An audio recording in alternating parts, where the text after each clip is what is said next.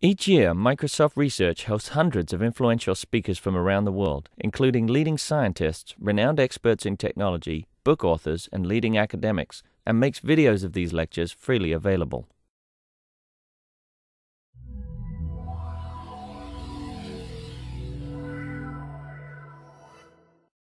I'm Matt Utendale, and this morning I'm thrilled to have Mark Fairchild here, who for the past 12 years has been director of the Munsell Color Science Laboratory at the Rochester Institute of Technology.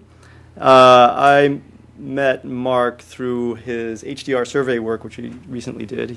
So we have a common interest in HDR photography, and he got to travel the country for 2 semesters, it sounds like, and has a great collection of HDR images. So if anybody's in the need of high-res, high dynamic range images, definitely check out Mark's website.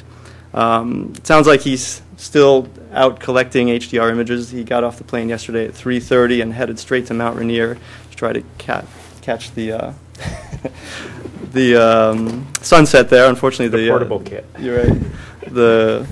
The colors didn't work out for last night, but I was impressed with his drive to go out and capture Mount Rainier last night. Anyway, with that, please welcome Mark Fairchild. Thanks, Matt, and thanks for inviting me. I've only been here an hour, and it's been great already. So I'm happy to get to visit the area. I have an aunt that lives in Seattle who has been to my house a number of times, and I haven't been to her house since I was 11 years old. So she's busy this week, so I can't even visit her. But I tried, so I get the brownie points.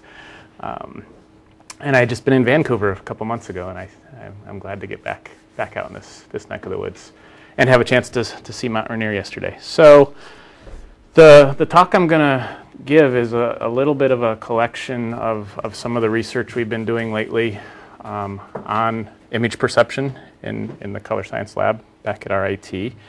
And if any of you were at the SID conference in May, nobody's saying yes, perfect. Then I don't have to explain. I actually gave this as an invited talk there, and it was a 20-minute talk. Well, it was supposed to be 15 minutes with 5 for questions. I used all 20. And I added only about 2 slides, and I'm sure I'll fill the hour. So you can imagine what I did to try to fit it into 20 minutes. So I want to start with an image, which is always a good thing. And this isn't one of mine. I'll say that right away. I'm going to dim the lights for now. And then there's going to be a couple places I'm going to actually turn them off for some demos. So hopefully this is okay to keep everybody awake on a Monday morning. It's Monday afternoon for me, so I have no issues at all. I think this came off of one of NASA's Image of the Day websites. Has anybody seen this image before? Good. I like to show this to students and ask the students, how did the photographer, this is a single exposure. This isn't a high dynamic range image. So some of you know I work with high dynamic range images. There's all sorts of tricks there. This is a single exposure, basically normal straight photograph. How did the photographer get the setting sun and the lightning and the stars all in one exposure? Exactly. I knew there'd be clever people here, better than my undergraduate students. They usually sit there and scratch their heads for a while, and it's not the sun, it's the moon. It's an overexposed moon setting, and the lightning went off during a time exposure, probably a couple of minutes, it looks like, from how far the stars moved. So the point is that it's not always what you immediately assume that it is, and that's what a lot of image perception or color perception is. You like to look at the physics or the chemistry and think, I understand color, but it's more than meets the eye. And this, while it may look like a sunset right away, is actually a moonset. Nice overexposed moon. So, what are these high dynamic range images? Well, if we look at the world, we have this huge range of luminance levels we might encounter. And this is in candela per square meter. You could pick your units from maybe, what do I have there? 0.0001 under starlight to over 10,000 under direct sunlight. As far as scenes on the Earth, that's not necessarily looking straight at the sun. That's things illuminated directly by the sun. And, there's however many, people quote different numbers, but 10, 12, 14, 15 orders of magnitude of luminance in the world that we encounter every day. Nice sunny day like today, we easily encounter. Go for a walk at lunchtime. Sit in your office and look out the window. from underneath your desk to out the window. There'll be, you know, a huge range from down here somewhere to up here somewhere in one scene. And most imaging systems aren't designed to either capture or display that. They tend to display on the order of a couple hundred to one if it's a really good display. You'll see these, if you're shopping for TVs, you see these contrast ratios. A lot of those numbers are nonsense, but you know, they're talking about thousands to one now for these very high contrast displays, not millions to one. And then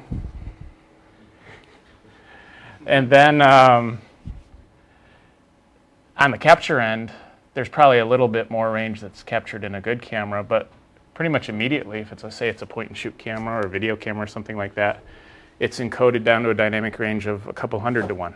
You know, if it was 8 bits linear, it'd be 255 to one if it was a perfectly linear image. So not a huge range of capture or display typically. An HDR image, we're trying to capture all of that. Essentially, on the capture end, we're trying to capture what's out there in the scene faithfully. And then on the display end, since the displays are typically limited, prints are even more limited, by the way. Prints might be, you know, 50 to one, a good print, a really good print. Take that high dynamic range information and render it onto the display in my case, in a perceptually meaningful way, so that it looks like what you saw when you were out there in the scene, that you're able to adapt to different regions of the scene. Let's make the image do that and display that perception. So that's what a lot of my research is about. The question I'm going to start with today, though, is if we had a display that could do it, and they're coming, I'll show you a couple of examples by the end of the talk, what would you do with it?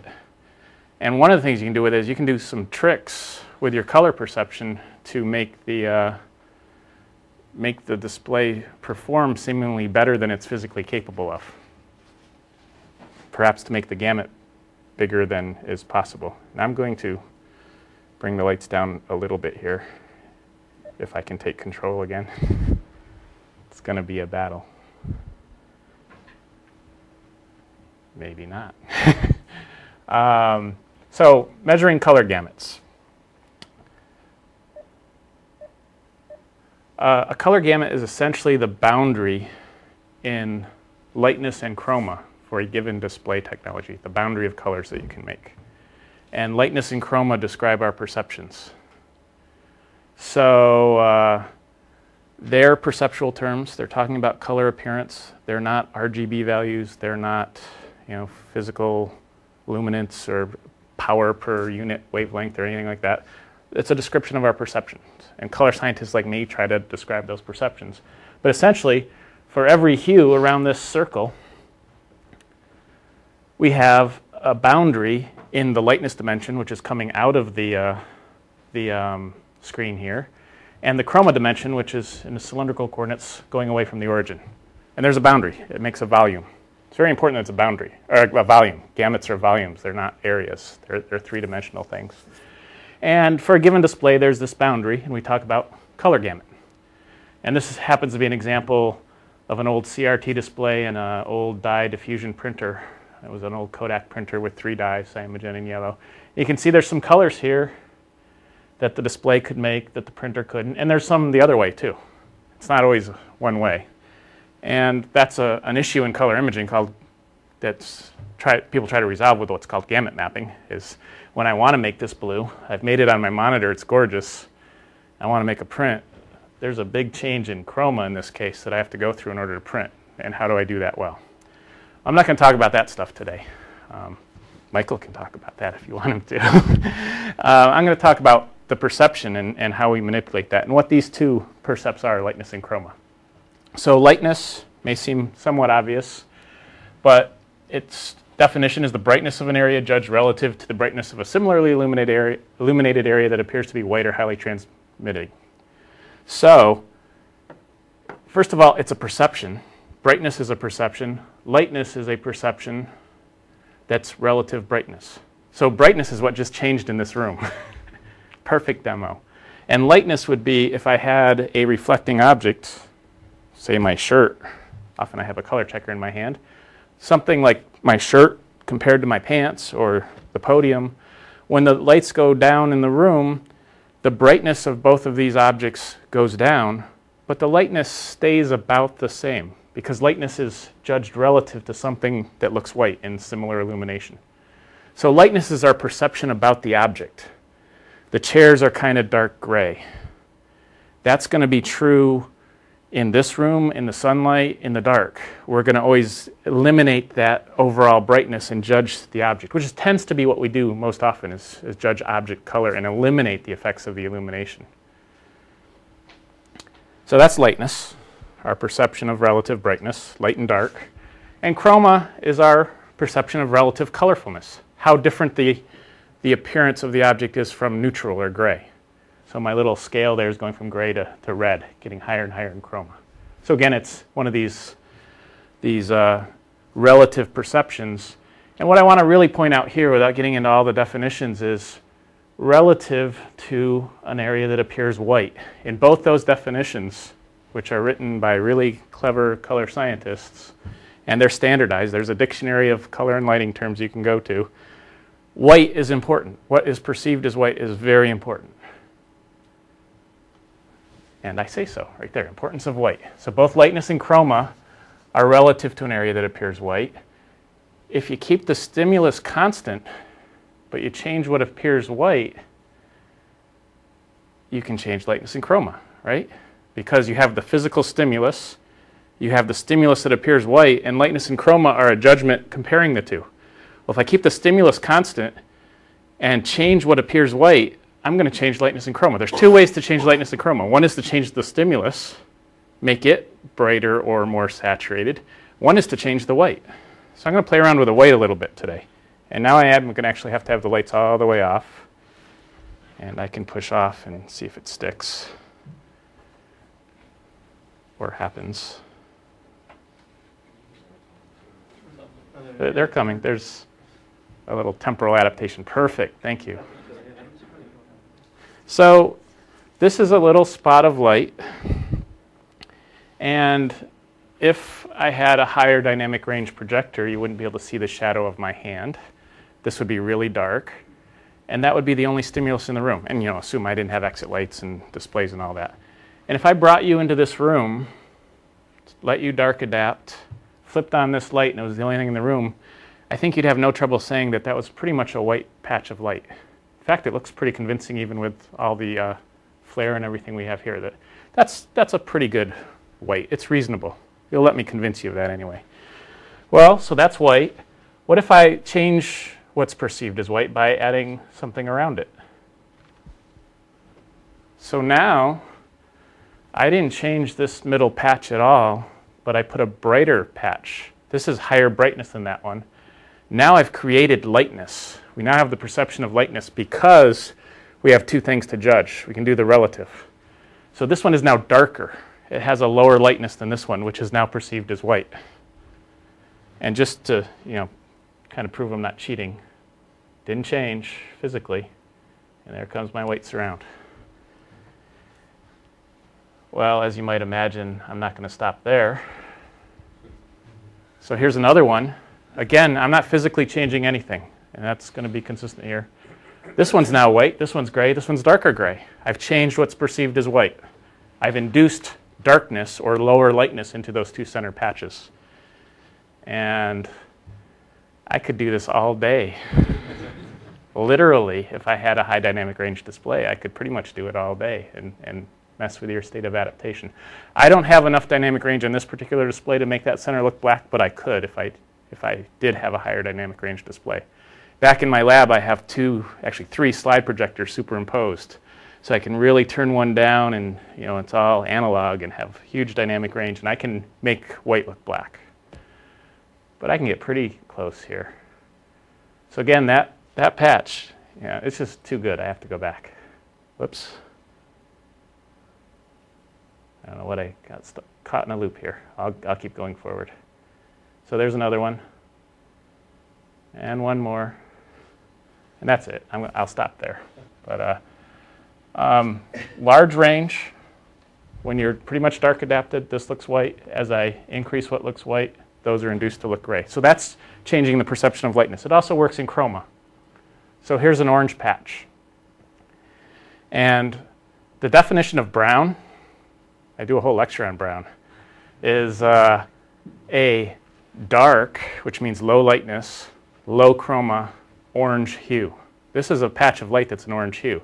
To make it brown, I have to lower its lightness and lower its chroma. Well, the best way to lower lightness and chroma is to introduce something brighter around it that's perceived as white. And I didn't quite get to a dark brown here because I don't have as much dynamic range, but that again is physically the same as that one. And you can see it gets browner. And again, if I had more range, I could actually if I knew this spot would be so bright, I could have made it darker to start with. And if I make a gray, it's somewhere in between. So again, changing what's perceived as white changes both lightness and chroma. It's part of the definition. It's not just a definition. It is our perceptions. It's the way the visual system works. So when we want to look at color gamuts, we can have the lights back up for a few minutes now. When we look at color gamuts, we can't just look at the physics of a display and draw a triangle and say that's the color gamut. Color is a perception. I actually call those chromaticity gamuts because they are the gamuts of chromaticity coordinates that you can make on a display. Color gamut, you need to know how you're perceiving things. You need to know what appears white. So you can do good things with that. You can also do bad things. And maybe some of you have seen these data projectors, particularly the DLP ones. I love DLPs, so don't take that the wrong way. But there's DLP projectors that have a fourth channel that's white. So they have red, green, blue, and white. Sometimes they have other channels for other reasons, but essentially they have 4. And the reason they add in the white is because the low-end DLPs are sequential displays. So they have a red, a green, a blue on in sequence. And compared to, say, a cheap LCD projector, which has 3 LCDs that are superimposing on each other, it's hard to get the same brightness because you're only ever showing a third of the light. So they put on a fourth channel that's white in order to get more brightness. So they show, essentially a quarter red, a quarter green, a quarter blue, and a quarter white. And then they can put their ANSI lumens on the side of the box as much higher. Well, the problem is I made things look darker and less colorful by introducing a brighter white. So if you add that fourth white channel, you're making your display look darker and less colorful, even though your ANSI lumens, the luminance of the display is higher. You've actually destroyed the color quality of the display. And what's kind of interesting about that is because in general, colorfulness and brightness increase with more light. That's just perception. When this room is illuminated, everything in here looks brighter and more colorful because there's more light. That's a perceptual effect. We're not linear. Otherwise, everything would always look the same. It'd be really boring. And we wouldn't need high dynamic range images. So in general, you think, I get a brighter display, it's going to be more colorful. But these displays are brighter and less colorful because of that fourth channel. So Rod Heckeman's one of my grad students, and we actually did some psychophysics on this, where we measured these in a color appearance space. And these plots are showing lightness and chroma, something that correlates with that perception, accounting for what actually looks white in the scene, for 2 modes in one particular display. Photo mode, which works like a normal RGB projector. Red plus green plus blue equals white. There's no fourth white channel. And presentation mode, which is apparently when people are using PowerPoint and have a white background, it looks great and overcomes all this extra light in the room. And what you see is here's the lightness chroma gamut. There's more lightness up here. Well, they're normalized because you adapt to the white. I was thinking I had a brightness plot. I don't have that in this talk. They're normalized to 100 here because the maximum always looks white. And here's the presentation mode. Because that's got added white, it made all the colors darker. So here's the primary. I think this is a red slice down here. Whereas in the photo mode, where this is actually physically darker, it looks the same lightness. You have all this extra color gamut. And this is a red, green, yellow, blue. So this is kind of a chromaticity gamut. And the photo mode is much larger than the presentation mode. And we actually did visual experiments on that. And what we measure in the appearance model is what people see. And I have a plot I'll show in a minute. So this is just a little pet peeve first. This is what you see as gamuts of displays, is these little triangles in chromaticity diagrams. I call them chromaticity gamuts because they don't tell you about color, which might shock a lot of you to hear from me. They tell you where the primaries lie, and additive mixtures of primaries fall inside the triangle because additive mixtures on this particular diagram lie on a straight line. So if this red mixes with this blue, it's on a straight line. That green, you can make everything in the triangle. You don't know anything about whether it's light or dark because there's no luminance information here. You don't know anything about what it looks like because you don't know what your visual system's adapted to. You need all that extra information to get color. So there's a lot of sort of specsmanship with these things. And you might see a display that has a huge triangle, and you put it next to a display with a little triangle that's brighter. The one with a little triangle and more luminance is going to look more colorful. And we've done experiments on that as well. So these things, bad. If you want to talk about appearance, I'll even put an X through it. That's how bad it is. Sometimes we tear them up. The printed ones are really bad because people think that the colors printed actually match the coordinates. And if you ever tried to print something accurately, you know that's not easy. So appearance gamuts, we use typically a model called CCAM02. That's a standard model, which stands for the CIE Color Appearance Model 2002. The dates are in these models because people recognize we might come up with something better. So in that model, you can look at lightness, chroma, and hue, as I've been describing. You can look at brightness, colorfulness, hue, which keeps sort of the absolute perception in there. You can do all that stuff. And it worked well in that experiment that I mentioned. So here is perceived. We did the psychophysics. We actually filled a lecture hall with people and had them scale brightness and colorfulness on little answer sheets as we showed them displays. It was the most efficient experiment we've ever done because we had a whole room of observers at once. And we have the ratio plotted here. So this is a big summary of the data. So the ratio of photographic to presentation mode, and this is colorfulness. We did it on brightness and other dimensions as well. So generally the ratio is above 1 because photographic mode looks better, more colorful. It depends on content. We had a portrait of a woman on a white background. She was all down in that low part anyway. So it really didn't change much. So could you define photographic versus presentation? That's the mode of the projector. The photographic mode was R plus G plus B equals white. Okay. So it worked like a traditional additive display. The presentation mode had the fourth white channel. Okay. So that was just a setting on the projector. The name of the setting. Yeah, exactly. There's no technical meaning to that. Photo mode is because everybody would look at their photos in the 4 channels and say, wow, they're horrible. And then you'd go in and say, ah, there's a photo mode. Now they look better. Some of them now have an sRGB mode, which they still put in a little bit of white, but a lot less. So they tone them down, at least the one that we have. I can't vouch for everybody. So this is the range of visual data of the scaling. So the woman image was right around 1 because that looked pretty much the same in both. And then the dots are the predicted colorfulness range ratio from CCAM02. And the dots all fall in the error bars of the visual data. And we didn't have to do anything else. You just calculated it. So that's a neat result. All right. We are cutting off the top here. That's all right. We won't miss anything important. So if you can make the gamuts look smaller, can you make them look bigger? And of course, yeah, why not? So if you make the white brighter and leave the primaries alone, the perceived gamut goes down. If you make if you make the white dimmer, leave the primaries alone, the perceived gamut actually gets bigger. And again, there's some papers we've published. This has gotten a lot of attention from the display business, as you might imagine. You can say, you don't have to do anything and you can make your gamuts bigger. They like that. So that's one of the reasons they had me out at SID to talk, and it's been published in CRNA and the SID journal. So what we did, first computationally, is change what we call the diffuse white point. If you're really into digital video or anything like that, let's say you have a 0 to 255 range. 255 is not used to encode white. I forget the number that's used, 230, somebody may, 235? Okay, thanks. So 235 is usually what we call a diffuse white, like a piece of paper. And you leave some values above for highlights and light sources and things.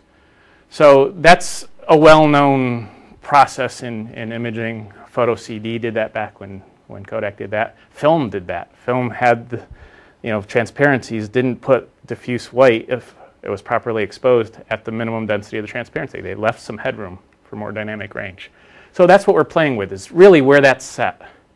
So if we push that point down relative to the primary maxima, in other words, don't change the primaries of the display, but reserve some white, what is the effect on the appearance gamut? And that's what that paper is all about. And here's some quick results. This is again in CCAM02, lightness chroma gamuts. And you're going to have to kind of trust me on the explanation. But essentially, the red contour, so this is lightness, and then that's a red-green dimension. This is red-green versus yellow-blue. The red contour is essentially the spectrum locus on a chromaticity diagram. It's more than that because it has a lightness dimension. It's the McAdam limits, if you're familiar with those. So it's the range of all physically realizable colors. It's what most display engineers would say. That's the ultimate, right? If you can make all those colors, you've got it made. You're making everything physically realizable. And I think on the slide, yeah. So our title, which is titles are always important. Expanding display color gamut beyond the spectrum locus. That's catchy, right? Because a display guy reads that and says, "Huh, what kind of light source did they invent?" You can't do that. There's a physical limitation there, but perceptually you can. So here's that boundary in appearance space, and you're going to have to forgive our kind of strange nomenclature here. Imagine our display is linear, and 8 bits means that white's at 255, and all the colors are below that. Diffuse white's at 255. There's nothing above. 9 bits means we have a range of 0 to 512. We've got an extra bit, but we leave white at 255. So we've doubled the range of the display, but we don't use it for white. We just use it for the primaries. 10 bits means that again. So essentially at 10 bits, white is at a quarter of the capability of our display, yet the primaries can go the full way. So we're really holding back on white. So it's a big change. But if we go to 11 bits, so not a quarter but an eighth, we can actually make perceptions that are outside the spectrum locus. And that is possible to have those perceptions. So perceptions aren't limited by physics. Keep that in mind. Sometimes there's perceptions that are predicted that aren't possible too. A really neat way to do it, I learned this from a student at Cornell when I was doing a sabbatical there. She liked to lay out in the grass and lay on her back, close her eyes, and look at the sun with her eyes closed. So the sun's going through her eyelids, which is all the blood vessels. You're exposed to this incredibly red stimulus, and she'd do it for like 20 or 30 minutes. And then you're adapting to red, so you're becoming very desensitized to red. And then she'd quickly open her eyes and look at the green grass. And she'd say, "It's the most amazing green you've ever seen." I guess she didn't need any drugs, right? You just lay there for a while. And if you do that, I'm going to show you some demos like that are very quick. It's really amazing. And that's kind of perceiving things outside the spectrum locus. So 11 bits, you can do it. You can do it. Now, I'm not going to take this projector and do that, because I'd be using, I can't do the calculation in my head, 25 digital counts or whatever for my full range of the image and leaving everything else alone. It wouldn't be a very good image. But if I had a high dynamic range display, I could do it with more bits and more range. And that's exactly what we want to do with a high dynamic range display. So I'm going to need the lights all the way off again. I'll try pushing here, because this demo won't work if there's any light. So here's the same gamuts in brightness and colorfulness, essentially the same result. We assumed our display had 100 to 1 dynamic range, which is pretty realistic. So that's why it doesn't go down to a perfect 0, whereas the McAdam limits do go to a perfect 0. Same answer in brightness and colorfulness. Now you're going to have to forgive me for shortcutting my demo. I have another talk on this, just on this, that I take 20 minutes of the talk to adapt people to the dark gradually so they don't know what's going on. I'm going to do it to you much more quickly, like in about 3 seconds. So, summarizing that result, 11 bits in our linear encoding. I had somebody send me an email, "Why on earth would you encode video linearly?" And I was like, no, that's not it. We just use that as a shorthand of how many times you have to multiply the white or divide it. If you have 11 bits linear and 8 bits of them are below the diffuse white, 3 bits above, you can exceed the spectrum locus. And then if you want to do nonlinear encoding, you can save bits, of course. So if you have your diffuse white at 100 candelas per square meter, which is a good display historically, it's kind of dim these days, your max would have to be 800, 8 times that. So let me show some images. And these are images from my high dynamic range survey that Matt mentioned. So I'll talk about that a little more in a couple minutes. This is a sunrise at Bar Harbor. I managed somehow to wake up out of my stupor before the sun came up and see that the clouds were pink. And we had rented a house right in the village there, so I didn't have to stumble too far to get the sunrise. And it was actually pretty cool with the ships there, and there's a nice old inn here. And that's a somewhat visual rendering that I did manually. So I'd say that's pretty much what it looked like, as good as displays are. Here's another image from the survey. This is in Oklahoma, after driving through the most harrowing thunderstorm I've ever seen. And I like thunderstorms. This was last spring when there was a bunch of tornadoes in Kansas killing people. Well, there's a front in Oklahoma sitting there for days with these thunderstorms, and I was driving east. And there was no waiting it out because it wasn't moving, and I had to drive faster than it was moving. So it was like driving through a hurricane. I got through the one totally black storm with hail and, barely could see anything. I'm going like 20 miles an hour. The trucks don't slow down, so they're still blasting by you. And then it cleared up. I'm like, oh, I'm done. But that was like the eye of the storm, and I had to do it all again. And then I wanted to stop at the Route 66 Museum. So the storm's behind me over there, and everything's wet, and I didn't want to stay very long, but I shot an image with the neon lights, which is kind of cool. This is hard to do. It was really dark. So this was kind of like late twilight, the neon glowing. It didn't render too well, but in a good rendering of this, you can actually see the neon tubes and everything, which is a hard thing to photograph. And those are just images. Those are, I'm showing to you normally, just rendered as 8-bit images. Now I'm going to show you what would happen if I use only a quarter of the dynamic range of the display. I'm not going all the way to 8 for white and let the primaries go bigger. So there's the normal image. Here's our exceeding the spectrum locus. Well, not quite, but approaching that image. So what I did to you is the last few slides I've been dimming the display so that the white up there, and I purposely left a white, is only using a quarter of the digital counts. So there's some nonlinearities. Forgive me for that. And then I picked a point. I think I picked the white of the ship here to be my diffuse white, and I used that as the maximum rather than the full image, and let the primaries go. So you get a much more vivid experience and much more realistic. And I didn't do anything to the display. I didn't do any manipulation other than reserving what I use for white. And here's my Route 66 museum. And now look at those neon lights. They look kind of like neon lights now, don't they? And they're on the spectrum locus, physically. That neon red is right out there. So to me, this is a real striking demonstration. This is a lot more what it looked like. Imagine really dark. There's some rain on the thing, and that light's glowing. You can see some of the lights, the street lights in the back were still on. That's how dark it was after the storm, even though it was about noon. Yes, sorry. It's a very simple-minded explanation of what you're doing is taking the color cube and squishing the sort of white point down. So that there's basically I'm squishing the white point down and leaving the red, green, and blue points where they are. Taking the things that are less chroma and lowering their lightness. Yeah. I'm taking everything and lowering its lightness except things that would have a signal above that 255. Remember, this was a high dynamic range image to start with. You can't just take a low dynamic range image and do that. You have to have the information to start with. So that's the key.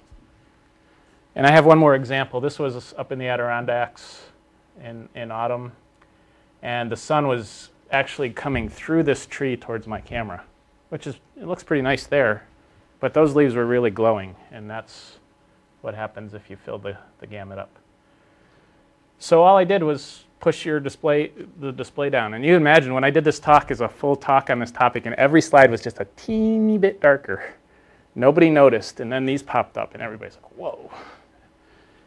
So it can be done. And you'll see how bright it gets the next slide. So there's the transition I did on the white point. Look at the text up there. Whoops, to that. So now we're back up. We can have the lights back up now. So the practicality of that is you need a high dynamic range display. You need more bits, you need more dynamic range to play with in order to really implement that. But they're becoming available. At the SID meeting, pretty much everybody had an LCD with dimmable backlights, locally dimming backlights. So at different regions behind the LCD panel, if it's a dark region, they don't turn the backlight on as much. If it's a bright region, they turn it on more.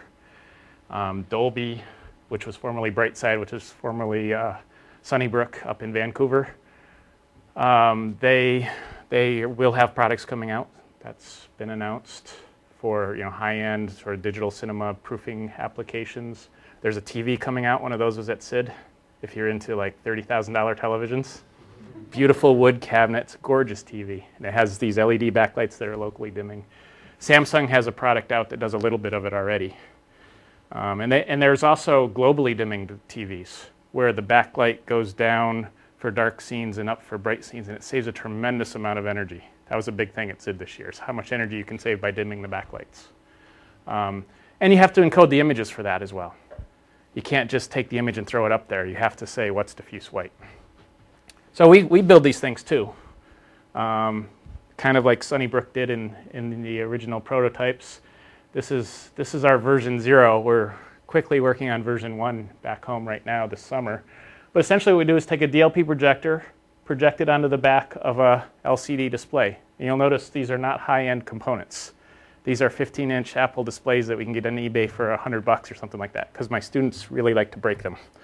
So, I don't know how many he went through to get that, but we peel away the back, take out the backlight, project this on, put a Fresnel lens and a diffuser in there, a little bit of optical tricks. And essentially we're modulating the image twice, once with a projector, once with a LCD filter. We get huge dynamic ranges. At one point he added up to 350,000 to 1. And 3,500 candelas for the luminance. Very bright, high dynamic range. Right now we're building one with a 30-inch Apple Cinema display as the front end, and 6 DLP projectors as the back end, each projecting 1/6 of it. We were going to buy a big, huge cinema projector for like $50,000, and we realized, well, that luminance is equivalent to 6 of these little ones we can get for $1,000 each. And saner minds prevailed, and we're going with the 6. So we've studied perception. This is actually, just quickly, a picture of the HDR display here. This is not the greatest photography. We were doing an open house at RIT, so I snapped this really quick. This is the HDR display with a normal 15-inch LCD next to it. And it was in a little auto exposure. This is black on the LCD, and the exposure is high because the room was dark. So this is white and black, and this is white and black on the HDR display. So you get an idea that this would have looked black if you were sitting there. It would have looked like a bad black, like you see on however many 5, 6, 7-year-old LCDs, but it's a huge difference. And we've been studying perception. We build scenes, render them, have people choose which they like. I'm going to run out of time, so I'll go through this a little quickly. Here's some of the scenes. These are all built in the lab. So I was actually going over this one with Matt before the talk, and we did a good job because he thought this was actually a window in our lab. And apparently we zoomed in. We think it's Sydney, Australia. I wish that was where the lab was sitting, but if you go out the wall of our lab, you see a parking lot and a brick wall, so not quite as exciting. So we built these different displays. This is one I calibrated my camera with. And then looking at different algorithms. I don't have time to go through the various algorithms that are used for rendering these. iCam is one that we developed. iCam 06 is the one the student doing this work developed, a revised version. This is Photoshop Global and Photoshop Local, kind of manually tuning them to make good images. And this set of data is visual accuracy. So they saw the scene, they adapted to it, kind of remembered it, go to the display, adapt for, say, a minute or two, and say, which looks more like what you just saw a couple minutes ago? So it's accuracy, not preference. And he rendered these for accuracy. So he's saying, oh, look, Mark, mine works better than yours. But, maybe it did. So accuracy is one thing, preference is another. If you ask people which is a prettier image, you might not get the same answer. We've done those experiments as well. And one of the things we did with this that we published last year was comparing the real scenes with the display. Can we use the display to simulate the real scenes? And we get similar scaling results. So that's and other people have done this sort of experiment, which is good because then we don't have to build all these scenes in the lab. We can actually simulate the world on the display. That's why we're building a bigger one. 15 inches isn't a very good simulation of the world. 30 inches is better. We hope to have 40 with 3 of them at some point to kind of surround you in high dynamic range. So this is the way we do the tone mapping right now, this iCam 06. It's all out on our webpage if you want to download it and play with it. But it's a combination of, what we had done earlier with the iCam model, which stands for Image Color Appearance Model, where we have some local adaptation and different spatial processing with Durand and Dorsey's bilateral model. So we added a bilateral filtering step essentially to iCam and a couple other little things. So essentially the image gets separated into a base layer and a detail layer, and then we have a blurry version of the image that we call our white. So in the context of this talk, that's what you're adapting to. You adapt locally to that white image. That's applied to the base layer, which gives you local adaptation, which really compresses the range. Then we add the detail layer back in. And there's a little bit, this is the part I don't like. This is a little bit ad hoc, adjusting the colorfulness. There is some theory behind it. The surround, there's definitely theory that the surround of a display changes its perceived contrast. And then we invert it, and we get back to an image that we can look at on a given display. So here's a couple of examples. If we could have the lights down a little bit, actually for the next several slides. Again, these are some of my images. This is the Bar Harbor one again. These are rendered for average, dim, and dark surrounds.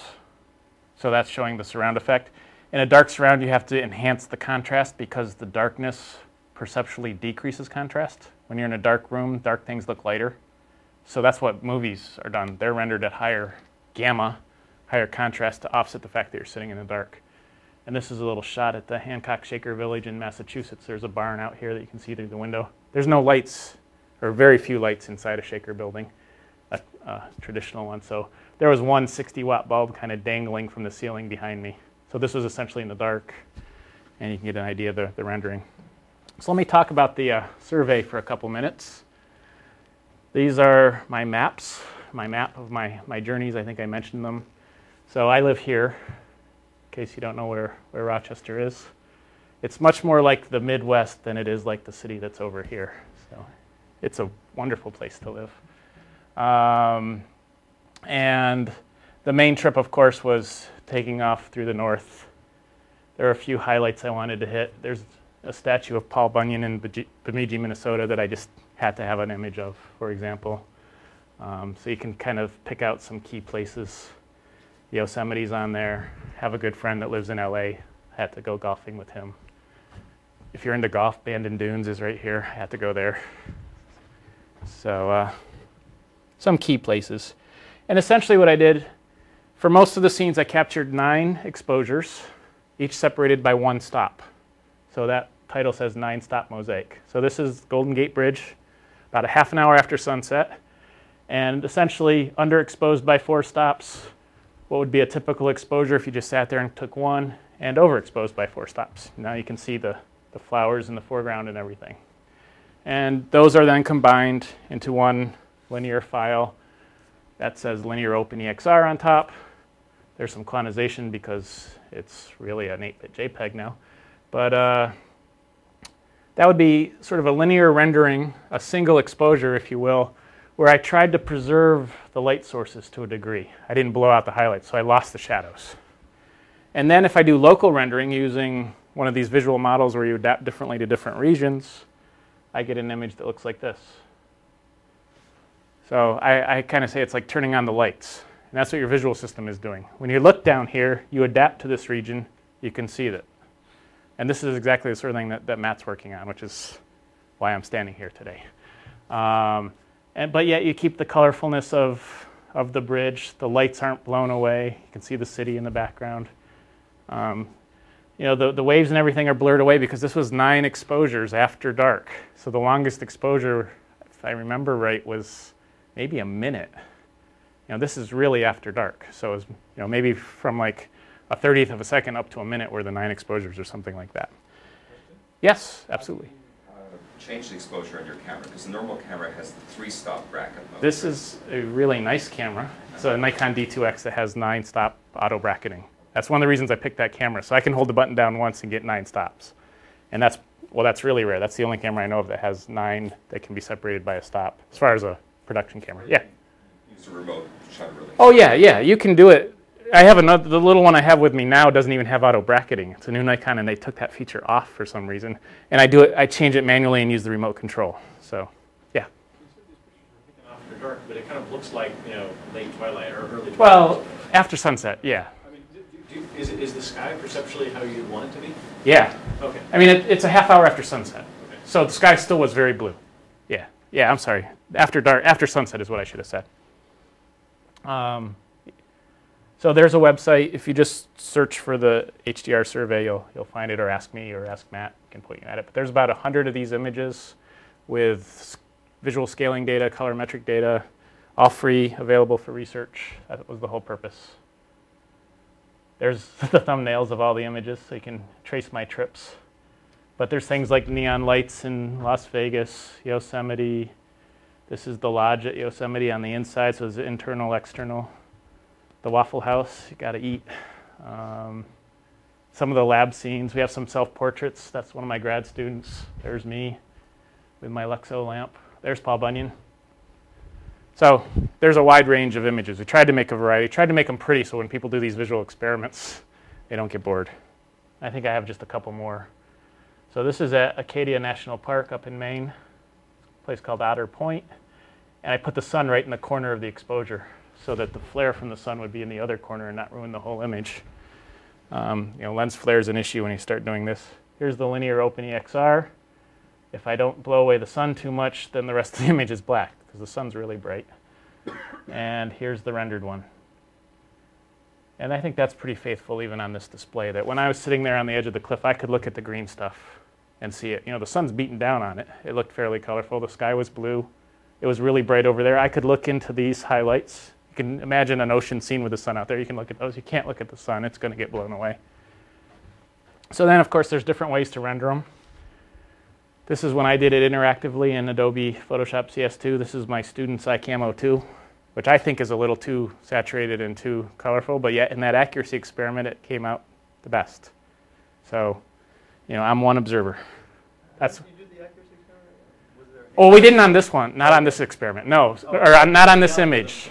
Right, the algorithm. So this may be bad for this image. That's a good point. Yeah, I didn't sit there. Actually, we're going back to Maine this summer. If we can get some funding for that. Need to move the lab to Bar Harbor for a week. So here's again at the Shaker Village. So here's that lamp I was talking about. This is looking into that kitchen scene. And this one might be more accurate for this particular image. The bricks are kind of too reddish there, but there's more contrast here too, and that comes from some of the bilateral filtering. It enhances the edges. Your CS2 local, you said that was manual? Well, I set the white and black point manually, which you have to do to get a decent image. And I think I did a little tone correction at the end, so a little gamma correction. So it was there. I can't remember if the settings were the default, but one set of settings for the local, and then you get an image that's really compressed, and you have to set the white and black, and I did that manually. So, a couple more minutes. I'm going to change gears here. There's other aspects about color perception besides these sort of overall appearance things, and one of them is the fact that we all have different color responses in our visual system. We call that observer metamerism. Here I have it labeled observer variability. So this comes from a fairly recent CIE recommendation on how to calculate cone responses for people of different ages on average, so an average 20-year-old versus an average 80-year-old. As we age, our lens becomes yellower and yellower, so those functions all get pushed over towards the longer wavelengths. And also for different field sizes. So there's a way to calculate this. This is actually the model. I don't really have time to go through it, but they have the absorptivity of the three cones. They have the transmittance of the macula, which is a protective filter. Transmittance of the ocular media, the lens, the cornea, the goo in between. And all of that goes in. Those are all functions of age, of field size, of both. They give you the average cone responses. So here again, I guess that's just what I showed you. That's how you get the functions. But what's interesting in a practical sense is what impact does this have on displays? So again, I did a little computational experiment. So my original colors were a Macbeth color checker under D65. This is all computational, so this is just an icon. So I took the reflectances, I took the Illuminate D65 spectral power distribution. I took one of those standard observers for a given field size and a given age, and I computed a match on a display. So I'm thinking of cinema here. So one of the displays had broadband primaries, so it had a smaller color gamut. Broadband means a wide range of wavelengths. I'll show you the spectra in a minute. The other one is narrowband, so think like a laser display. Red, green, and blue monochromatic light. Calculate the match. Different field sizes, different ages. So essentially we're having a bunch of different people match the original scene to the display, but I'm doing it computationally.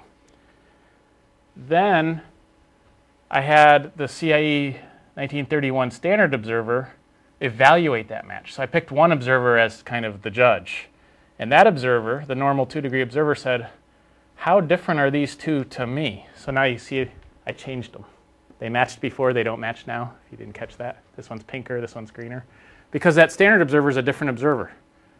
And it's saying, okay, for a 20-year-old with a 1-degree field size, that's a match, but for me, that one's pink, that one's green. And people are actually seeing this. The digital cinema folks are looking at different display technologies. They'll do crazy things, like have half a display with one set of primaries and the other half with another, and then they'll get their color emitters out and make them match, and then they'll sit there and argue about, well, it's pink, it's green. Because it is to each of the individuals. They're highly metameric matches. And if you have monochromatic primaries, just 3 wavelengths, if there's any difference in the observers at those 3 wavelengths, all bets are off on the match. So here's what the spectra looked like. Pick 3 wavelengths, pick 3 good ones, and then 3 Gaussians. This is a log scale, so the 3 Gaussians added together. This is when both displays are making white. So one of them has no energy anywhere but these 3 wavelengths. The other one has energy everywhere. And here are those evil chromaticity gamuts, where everybody in the display business would say that laser one has a huge gamut, the other one has a small gamut. You know, shame on you. But again, if I change the brightness and so on, all bets are off on that. Just give you an idea where they plot. And here are the average differences, averaged across those 24 patches on the color checker. So this is a 32-year-old observer with different field sizes in the computation, so different observers. And this is C-Lab delta E, if you're familiar. Somewhere around 1 is just noticeable. Somewhere. It's very much a rule of thumb. The 2-degree observer pretty much agrees with the 2-degree observer from the new CIE proposal. That makes sense. It's fairly accurate. So those are very low. You get out to the 10-degree field size, you got differences on average of 8, 10, and so on. Very big differences. For the narrowband display, not so big for the broadband. The inter-observer differences are bigger for a narrowband display. That's something that people making these displays need to think about. They're going to look less consistent to people because of pushing those gamuts out. And they may not be making a bigger gamut anyway. Here's the same thing for 10-degree observer at different ages. Again, way up here. Essentially more than a factor of 2 larger differences for the narrowband display. I don't know if this will show up, but these are 4 different observers matching that spot in the middle. And you shouldn't be concerned so much with how well this matches, but look at how different the 4 are, because there's a transformation for a different observer anyway. But these kind of differences are very realistic for different people looking at the same display. And in terms of photograph, there's my little girl looking out the window, and you can see the range there. Yes? When you talk about field of view, that's like how close you're sitting to the screen? So yeah, well, in these experiments, it's how close you're sitting to the 2 little color patches that you're matching.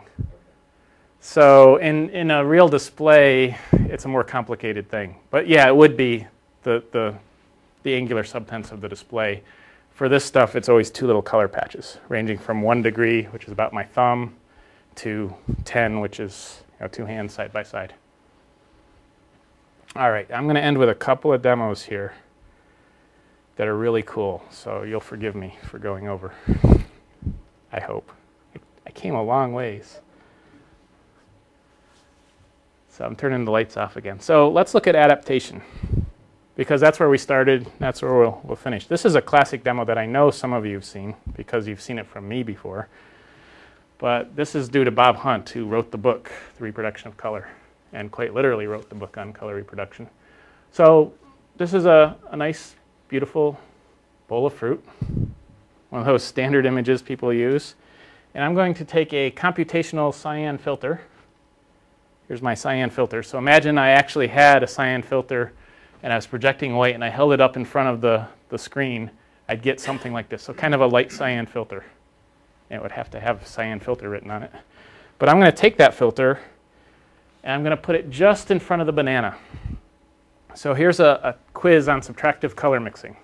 Yellow banana, I put a cyan filter in front of it. There's yellow light there, the cyan removes red. So the cyan filter with the yellow banana is going to leave you with green, very good. So cyan filter over the banana, and lo and behold, there's a green banana. It's a light cyan filter, so it's a light green.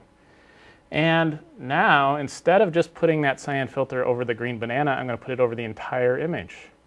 So what color should the banana be? You guys are good. It's green, come on. Haven't you been listening to everything? It's yellow, yeah.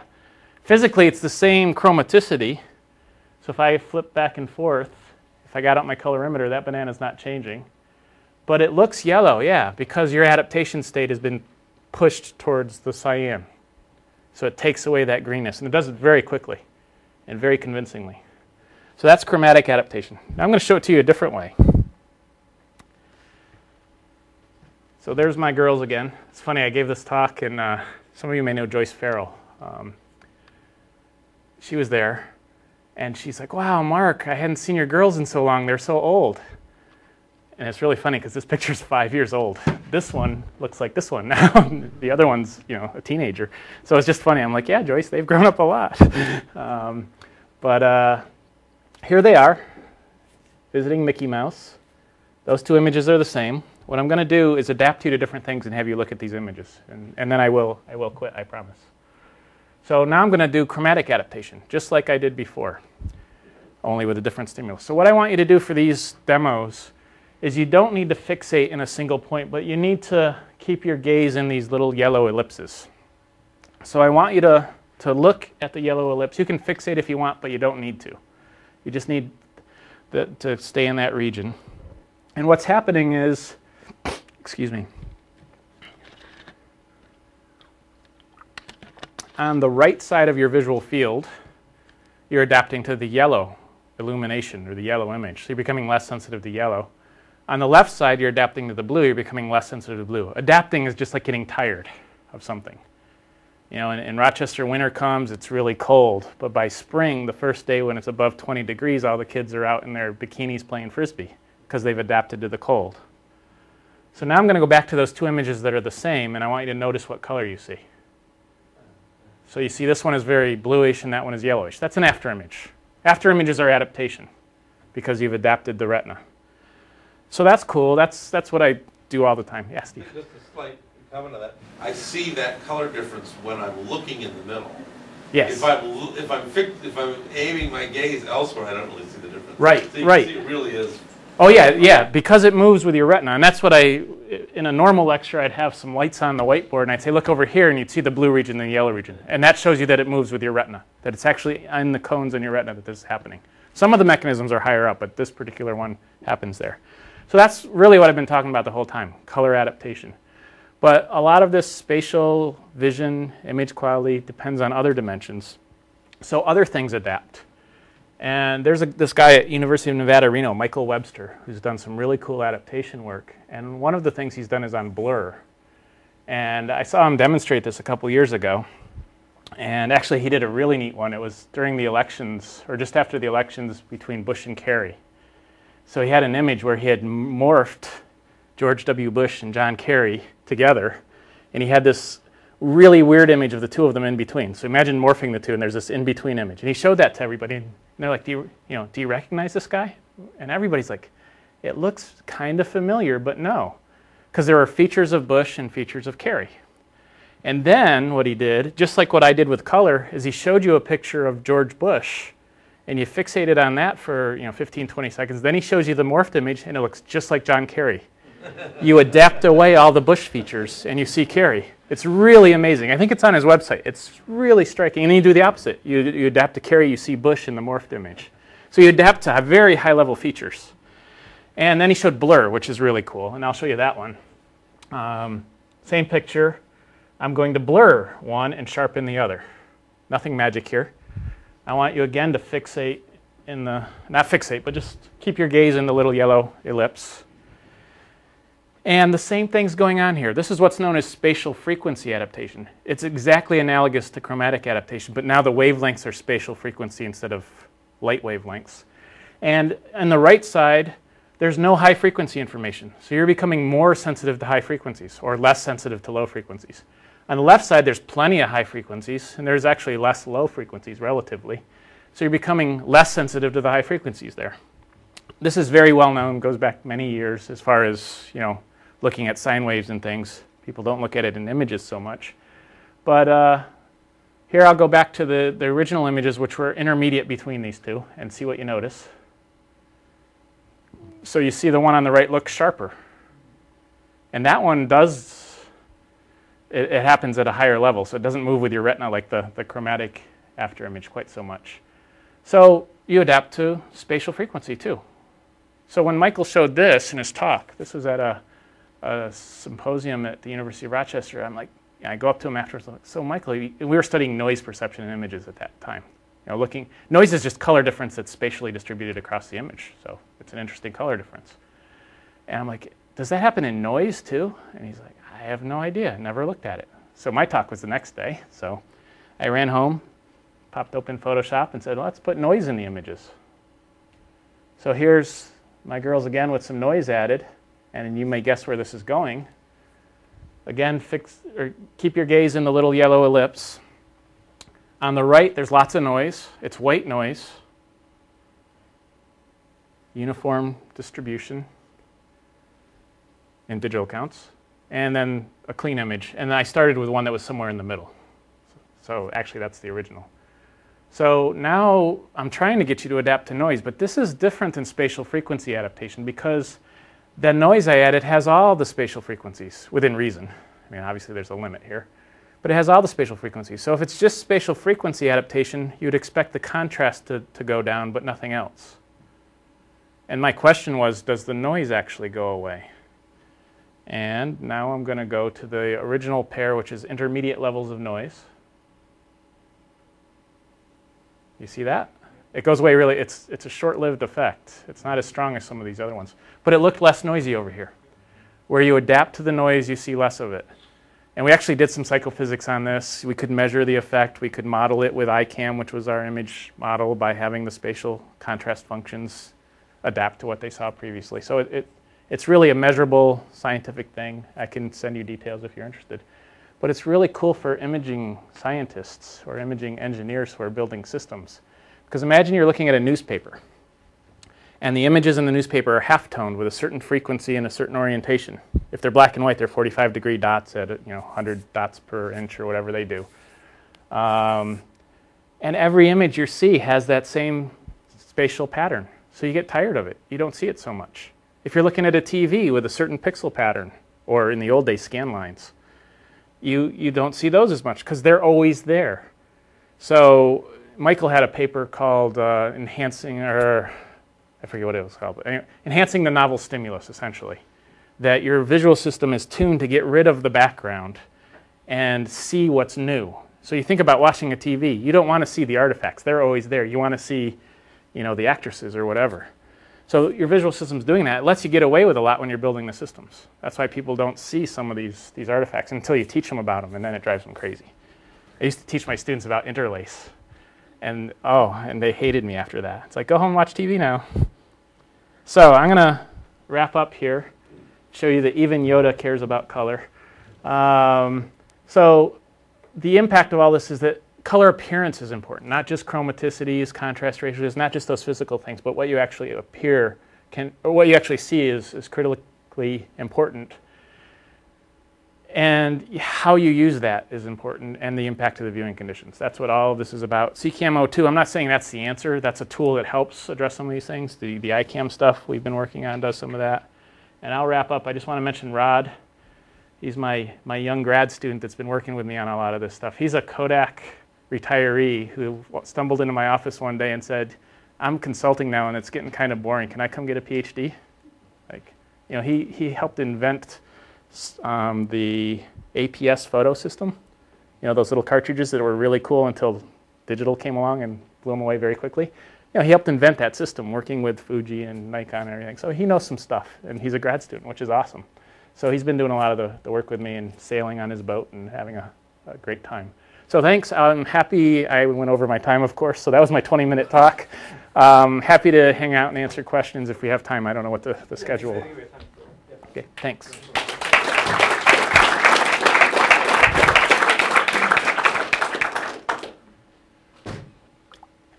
Andy.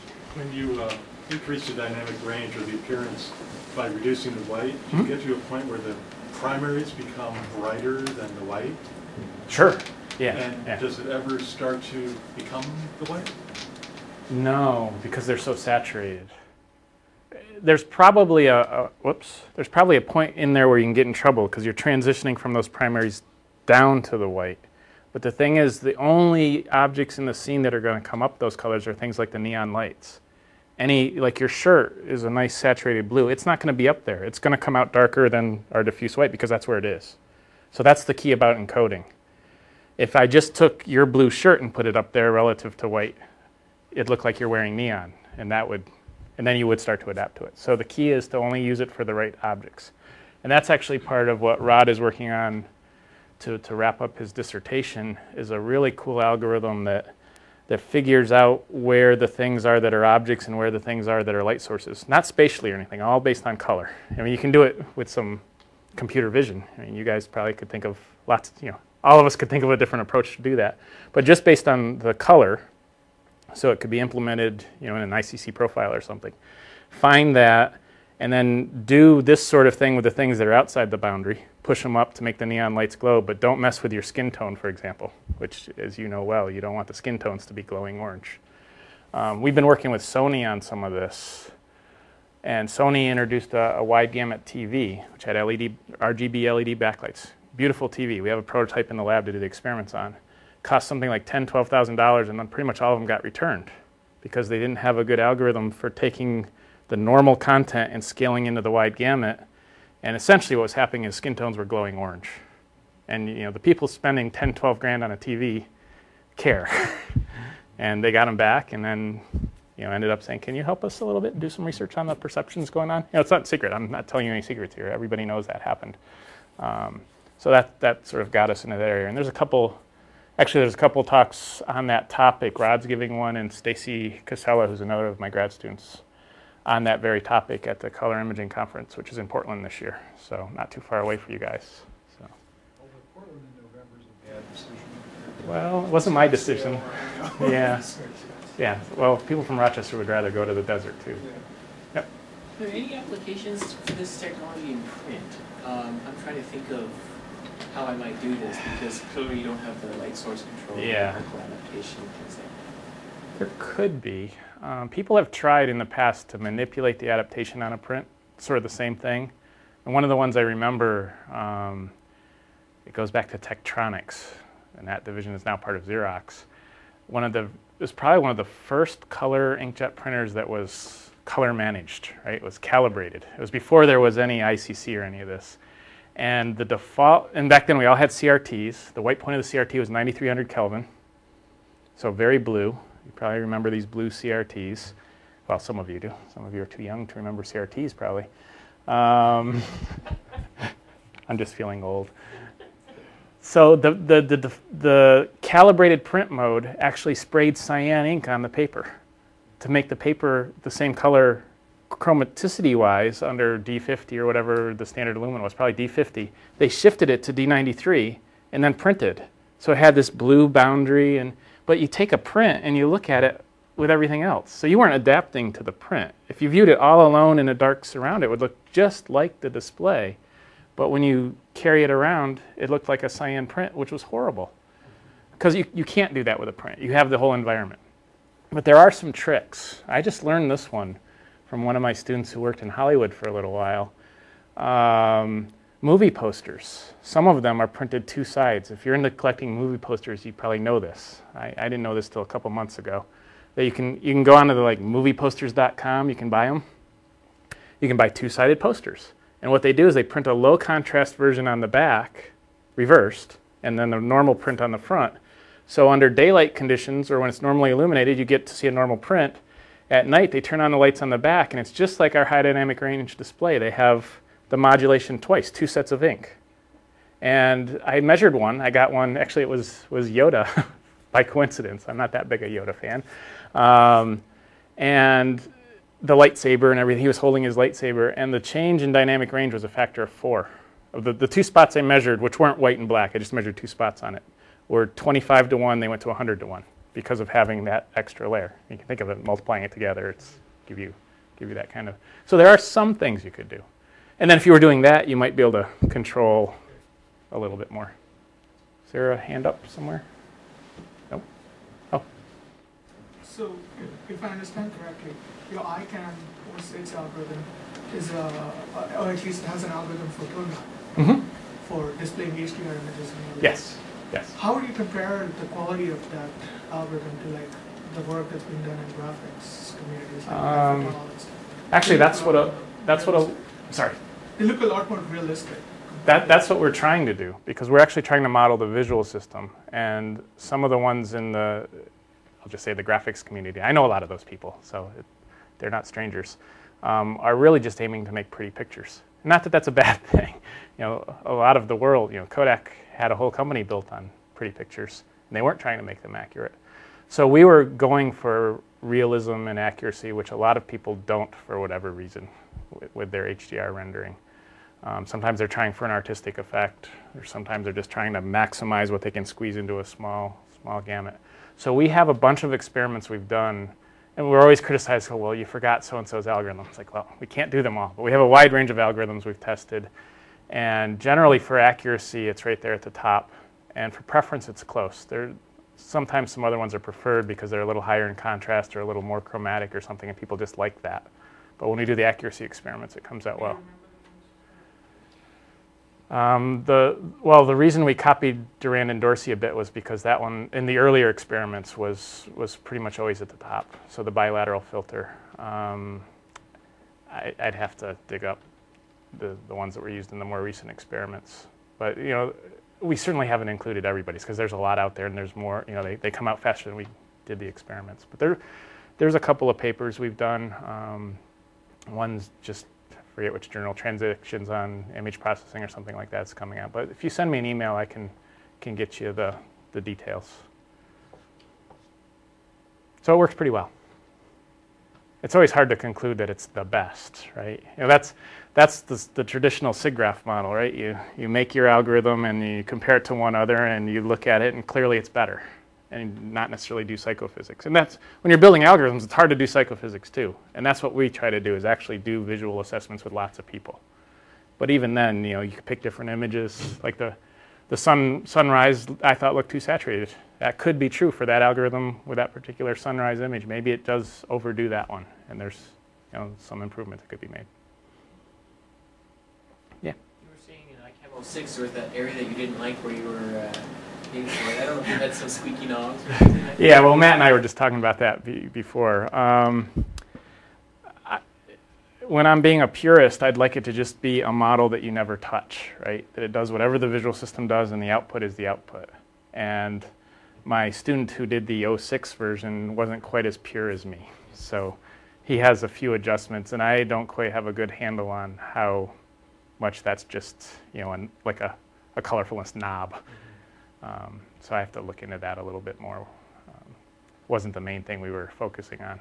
It does well, and if he was here, he'd probably say it's perfectly realistic. It's what the visual system does, and we'd argue about it. So, which is okay.